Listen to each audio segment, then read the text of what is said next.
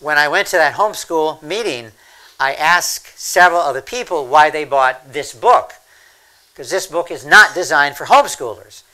And two people actually said that I'm buying this for my granddaughter because she has become an atheist. And she's convinced that humans evolved and therefore there is no role for God. They basically put God out of a job. And the main reason, according to Romans 1:20, that we believe in God is because of the evidence of our senses. And so when you look at the evidence of the natural world, and a good example would be the human body, which I'm now doing a number of articles about. When you look at the design of the human body, you realize that it has to be designed and created. It did not evolve and could not have evolved. And so that's my focus. And as far as I know, I'm the only one that looks at things like the evolution of the liver, the lung, the kidney, the brain. I recently did an article on the evolution of the tongue. And it's surprising that animals, I can talk here, animals either have a tongue or they don't have a tongue.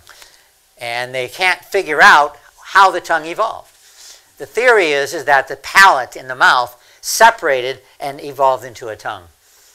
But of course there's no evidence for that, and a tongue would be useless until it works. And of course, obviously, we need a tongue to swallow food.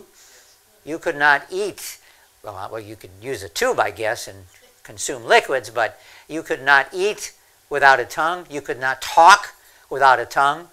You would have a lot of things that wouldn't work without a tongue, and that's true for all the animals that have tongues. Some have forked tongues, but that's just a modification of the tongue. So basically, I concluded that there's no evidence for the evolution of the tongue, and I'm hoping to cover pretty much every body part.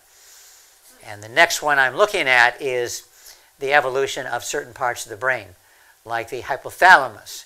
And the one reference I found said the hypothalamus in all vertebrates pretty much is the same, and only animals that have a hypothalamus is vertebrates, and that's it. No other animal has it.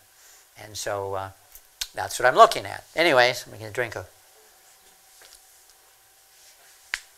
water here. Without a tongue, I couldn't drink that. Really.